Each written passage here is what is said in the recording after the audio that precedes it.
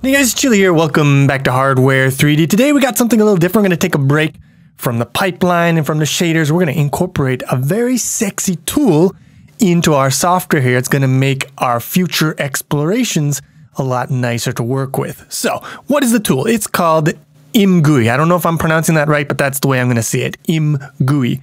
What does it do? Well, what it is it's a library for graphical user interfaces. And the IM stands for immediate mode. I'll talk a little bit more about that later. But it's very simple. It's very easy to incorporate. It's very easy to use. And it's completely platform independent. So you can basically plop it in any project you want. OpenGL, Direct3D, Vulkan, SFML, anything you want. You just take the core and then you implement a small subset of functions that adapt ImGui to your specific platform. And it'll just all work. And also, it has a ton of those adapter functions pre-built for very common platforms, like, for example, DirectX 11, Direct3D 11. So we won't have to implement that ourselves. So yeah, this is what it looks like. It's not a particularly, it doesn't have a ton of customization in terms of the visual appeal of it, but it has a ton of tools. And that's really all that we need here. Lots of different ways of doing controls and stuff. And it's way easier than trying to implement a GUI system yourself. So this is what we are going to be going with. Let's get right down to it. So if we look at the commits here, you can see the first commit here. I just add the ImGui files to the project. There's a bunch of them here. You can sort these files into two categories: the core of ImGui and then the implementation files. So these 4 files with impl in the name, these are the files, the adapters that adapt the core of ImGui to your specific platform. And there's 2 parts to it. There's the Win32 part, and those are the adapters for stuff like the keyboard and the mouse, stuff like that. And then you have the DirectX adapter, and that is the adapter for the actual graphical output of the GUI. And the incorporation of ImGui into a project, it's super simple. You just drag the files into your project and you're basically done. Now, what we got to do is actually hook these calls into their specific places. So in the next commit here, I do a minimal test of ImGui. I just get the bare bones set up. I had to do a little bit of modification of the implementation files here. So I made them include some stuff that we want from our framework, like ChiliWin and graphics. And I made them include ImGui, so I don't have to do it manually in every file that includes this include. And what else did I do? In Windows 32, I also include ChiliWin, ImGui, and a couple of these functions, the header wasn't declaring them. In the example code that ImGui had, they were just declaring it as a prototype for whatever reason. And I figured it's just nicer to put that shit in the header, ain't it? So I put it in here. But yeah, not a huge difference. Here is one fairly big difference. Of course, the Windows include stuff because we are using our ChiliWin. We don't have to put this stuff in there, so I get rid of it. And I also get rid of X input because it was causing me problems building.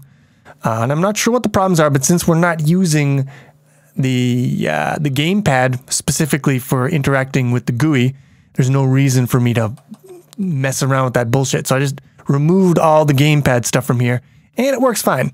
So that is the modifications I made to ImGui. Now, what are the modifications that we need to make to our own code to incorporate ImGui and hook into it? There are a bunch of them. First of all, I created an ImGui manager, which is similar to my other managers. It manages the initialization and cleanup of the ImGui subsystem. So you call these 3 functions to start ImGui up, and you call this one to shut it down. ImGui uses a lot of globals and stuff like that, so that's why you're not seeing any member data here or anything. Now in window.cpp, we need to feed our input, you know, the keyboard mouse input into ImGui because it's going to want to read that input and interface with it. So what we do is, well, when we create the window here, we are going to initialize ImGui. Actually, now that I'm looking at this, this might be a problem if we do multiple windows. Because like I said, ImGui uses globals.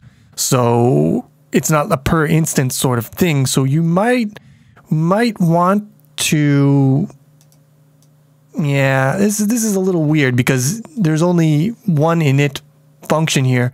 You pass a single handle to window, but if you have multiple windows, it's going to be a problem. Probably getting ImGui to work with multiple windows. I believe it can be done, but I'm not sure how that works. It's just an artifact of the way that ImGui was built using lots of globals and stuff like that. It's going to make it a little restricted, but it doesn't matter. We're not going to actually need multiple windows each that has ImGui support, so that's fine. But if we do create a program that spawns multiple windows, we probably want to make this a little more sophisticated so that it'll only try to initialize ImGui for one of them. But anyways, so we initialize ImGui in the constructor here for window, and we shut it down in the destructor, just the Win32 part, that is. And then in here for handle message, ImGui Win32 has a WinProc handler that goes first here, and it will have first dibs on this message. And if it returns true, then this should quick return without doing any other processing. I don't think it returns true that often, and there are other ways that ImGui signals that it's done or that it has completely processed an input message, but we'll get onto that a little bit later. So those are the main things you need to do to hook ImGui into your Windows system. You also have to hook it into graphics. And I think we're going to hook it a little better later on, but to begin with, we're just hooking the init into our graphics constructor here. And what we're doing is the initialization function for ImGui. It needs the device and it needs the context, because it is going to, the ImGui implementation is going to use those guys to draw its GUI stuff onto the screen. Actually, now that I'm looking at it, I don't think I'm calling impl shutdown function in the destructor for graphics. So that might be something I should look into. I'm going to make myself a note. But yeah, we've hooked the initialization of the Windows part and the graphics part of ImGui and the Windows input. Now in app.h, what are we going to include here? Well, we're going to include the ImGui manager so that it sets up the core subsystem before anything else happens. And in app.cpp, we are going to do a bunch of stuff. So what are we going to do? Well, when you are going to draw your GUI, the first thing you want to do is you want to call new frame on those two implementation details. So implementation for the graphics and the Windows, they both provide new frame functions that you have to call before you start drawing a new frame of ImGui stuff. And then you call ImGui new frame. Yeah, I know it's a little clunky. This is just another artifact of the way that ImGui was built, but it's not that bad, and you can sequester it, and it's very simple. So, you know, it's good. It's good enough. So we call new frame on all these three different separate parts, and then we are ready to go. So we have a bool here, just says whether we're going to show the demo window. And if it is true, then we just call ImGui show demo window. So this function is provided by the ImGui core, and it's just it's a window that has a huge number of features to demonstrate all the different things you can do with ImGui. And it provides that really good reference for those things. So you call the show window function. Then when you're done calling all of your show window functions and all your stuff in ImGui, you finally call render on the ImGui, and that'll render all the stuff to the ImGui's internal format. And then you call render draw data, which is an impl function that takes the ImGui's internal platform independent data structure of draw data, and it translates it into the draw calls of, you know, whatever platform you're using. In our case, DirectX 11. And then you're done. You can present that frame. And if you do that, this is what you get. You get this window here. It's got a menu. It's got lots of different sections here. And you can see demonstrations of all the different things. You got all the different widgets. Here's a demonstration of combo widgets, text stuff, sliders. Oh, look at all this cool stuff. You can spend quite a lot of time going through all this crazy BS, and it's very useful. It's a very useful reference here. And you can minimize windows and stuff like this in ImGui. And because we had that bool thing, we have a close button here. You can close it.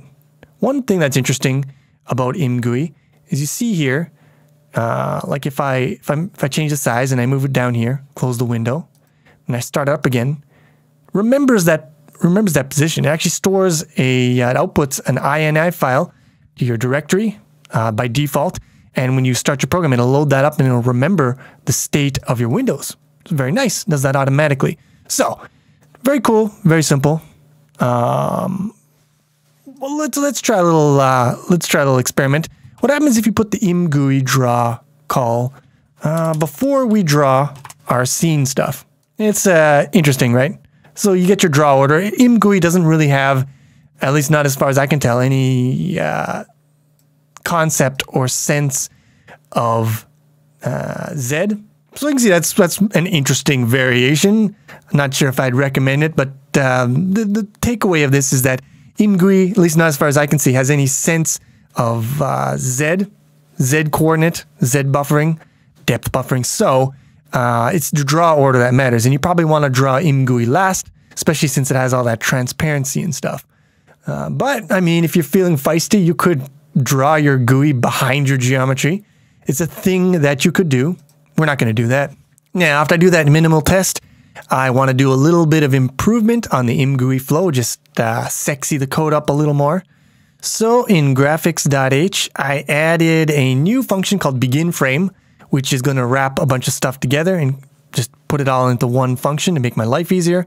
And I added some controls here to enable and disable ImGui. And then in graphics.cpp, what am I doing here? Well, I mean, on graphics end frame, if ImGui isn't enabled, I call render and the impl render. And what else here? On begin frame here, if ImGui is enabled, I call all this begin stuff. And then on begin frame, I do the clearing of the render target and the depth stencil. So this will all be wrapped up in a single begin frame. And then lastly here, you've got those functions to enable and disable ImGui if you prefer. In app.h, I just moved the show demo window into the app member data. And what else down here?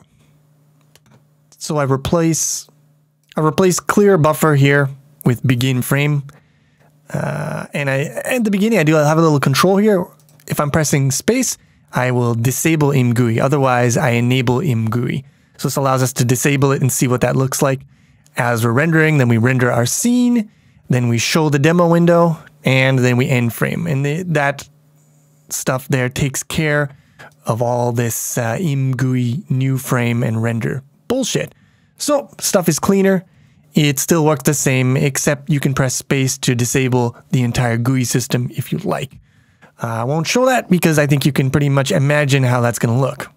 In the next commit here, I do a little playing around with ImGui, trying to figure out how to bend it to my will. Because this is my first time using ImGui, by the way, as well. So just doing, this is basically a log of my experimentation with it.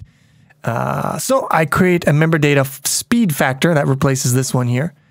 And that is going to control the rate of the simulation, the motion of our objects.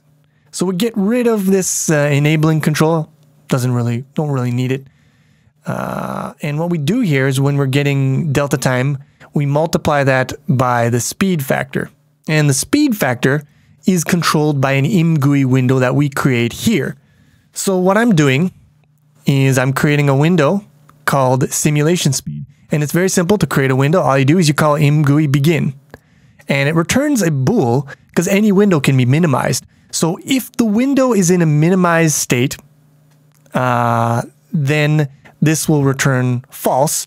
And then we just want to call ImGui end to close that window. When the way that ImGui works, the immediate part of it is it's a lot different than a normal GUI system if you're used to working with them. In a normal GUI system, you construct all the parts at the beginning of the program or whenever, and you bind the inputs to data, and then you just run the GUI, and it just runs.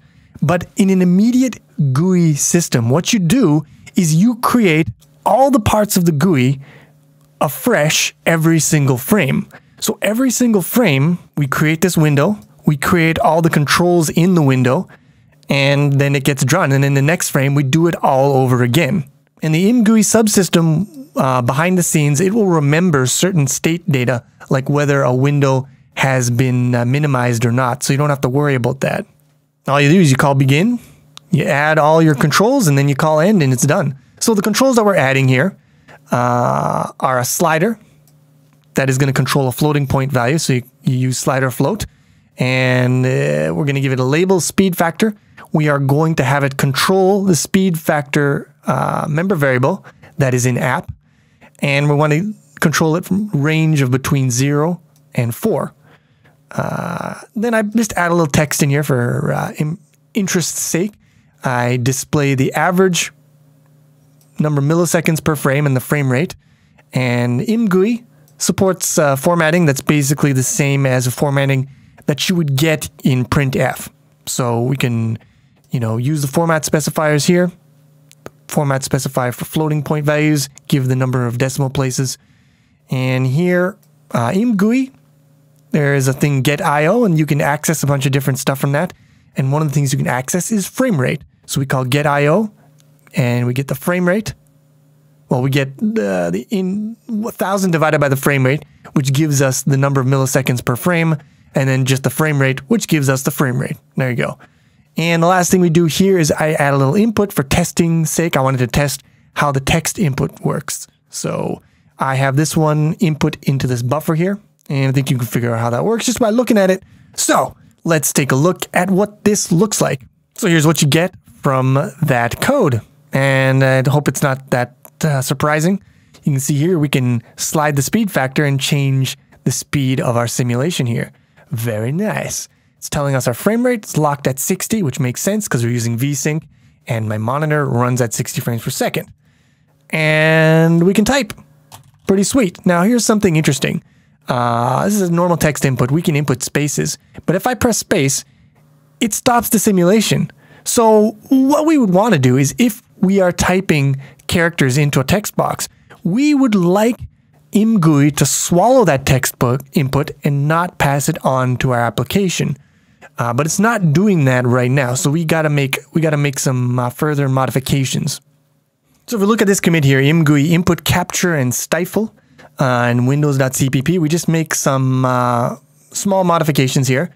And that is on all of these messages here, like sys key down, on all these messages here, like the key down messages, etc., we check to see if ImGui want capture keyboard. And if ImGui want capture keyboard, then we let ImGui capture keyboard, which is to say that we don't process that message. We say ImGui has complete control, they have handled it, and we should not look at that input. So we just break out of this switch here. So I do that for all these different input boys, for want capture input and want capture mouse.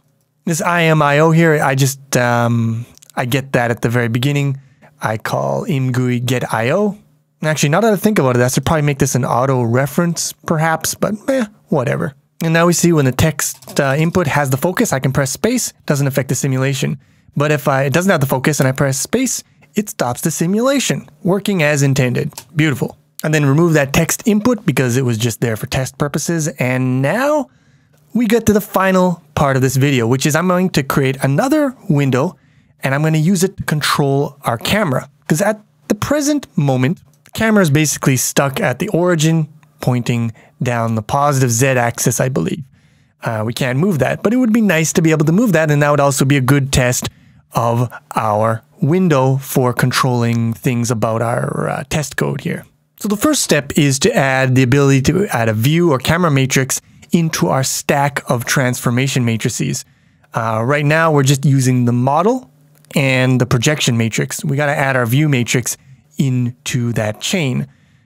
So what we do is in graphics.h, I add a function or two here, set camera, which sets a matrix for the camera or the view if you like, and get camera, which allows you to get that matrix. And then in here, in private data, I've added projection and camera.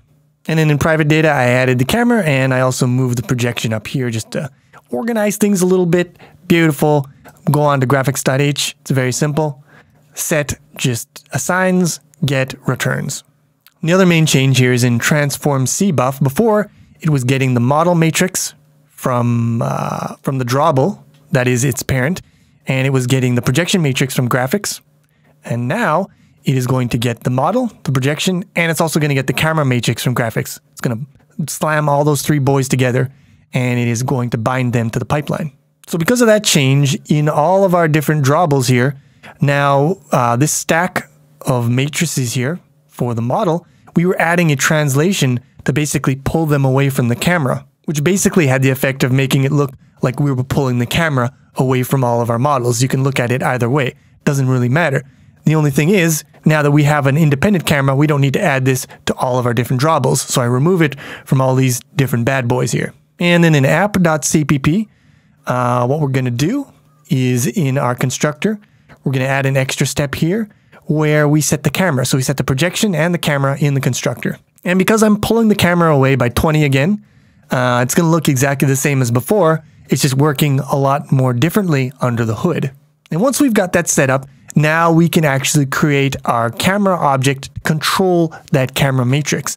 So I create a little object here, camera.h, and it's got member data for all the different parameters that control the camera. So R controls the distance of the camera away from the origin, and then theta and phi are rotating the camera around the origin. So these three guys control the position of the camera in space.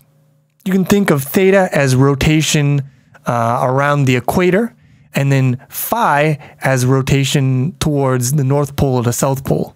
And then these three guys here control the orientation of the camera. So after you've set its position, then you can pitch, yaw, and roll the camera. Yaw! And then for the camera here, we've got three functions. One of them is to get the matrix. That basically just translates these parameters into a transformation matrix. We have reset, which resets these bad boys.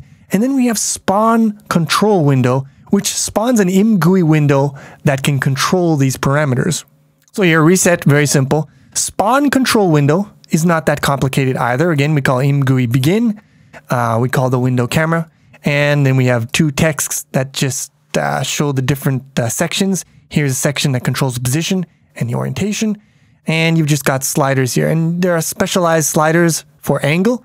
And what they do is they allow you to control the angle in terms of degrees, but they will set the angle variable in terms of radians. That's a very nice little feature that they got there. Chili approves. And then all these control widgets, they just bind to the member data, the private member data of the camera. We also demonstrate here the usage of a button widget.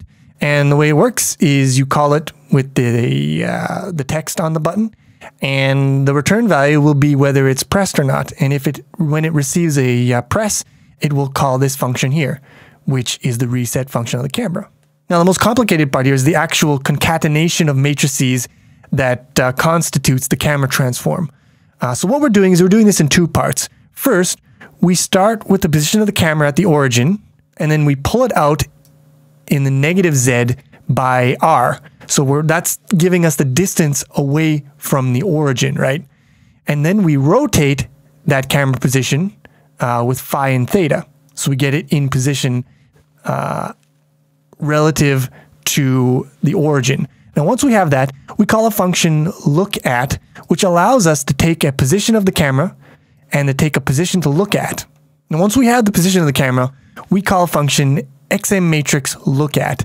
And what that does is it allows us to give the position of the camera and then a position to look at and an up position for the camera for its, what do you call it? Its roll, its corkscrew orientation, if you like. So you give them those three values and it will give you a transformation that gives you a camera that is like that. So yeah, we got its position. We want to look at the origin. That's just the 0 vector. And we always want our camera to be oriented such that the top is pointing up. So we give it a y of 1. That's a vector that's just pointing straight up. And so now we have a camera that is in the correct position and it's looking at the center, but we also want the ability to roll, pitch, and yaw the view. So at the end, we concatenate with a roll, pitch, yaw. And all this stuff together gives us a nice camera control. So now to incorporate that, we add a camera to our application. And in app.cpp, what we're going to do is we're going to remove the set camera from the constructor. we're now going to set the camera every frame. So we call graphics set camera, and we get the matrix from our camera object. And then down here, after we've done our simulation speed window, we call spawn control window on our camera, and that gives us a second window that allows us to control the camera parameters, and all is well in the world. Take a look at this beauty. As before, we can control the speed of the simulation, but we can also control how we pull the camera in and out. There's the R, here's the theta rotating around the equator, and here's the phi rotating towards the poles. And you can see how they kind of work together to control the position of the camera. Right now the camera is still always pointing at the origin, but you can also change the orientation of the camera with these guys down here. You can pitch it up and down, you can yaw left or right, and you can roll to do that corkscrew. And if you messed it all up, you press reset and you're back to where you started. Beautiful.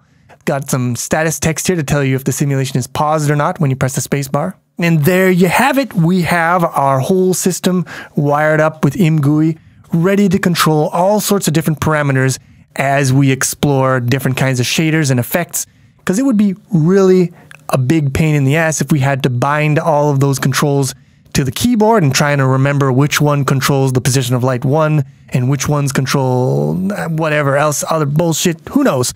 It's way easier if you've got a GUI that tells you what everything does and is very intuitive. And we now have the technology to put that into practice pretty easily as necessary. Now in the next video, what we're going to do is we're going to use this technology and we're going to implement our first real-time dynamic lighting shaders with lights in the world, and we're going to use ImGui to control those lights. Until then, thanks for watching. Hope you enjoyed the video. If you did, please click the like button, helps a lot. And I will see you soon with some more Hardware 3D.